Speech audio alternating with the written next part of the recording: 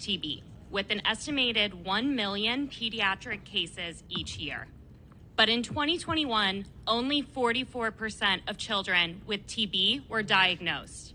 Member states need to improve pediatric case finding and bring down TB's death rate by adequately funding TB programs and integrating screening, diagnosis, and treatment into other child health services.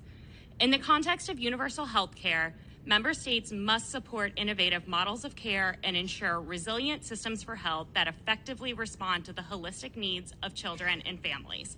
New investments in research could also make a dramatic difference in pediatric outcomes. TB treatments are still too long and require strict adherence, making it challenging to stay the course for any person with TB, particularly children. Creating effective, shorter, child-friendly treatment regimens will vastly reduce the impact of TB on kids, their caregivers, and health systems. Now is the time for ambitious programmatic, political, and financial goals to end tuberculosis. Children living with TB cannot wait.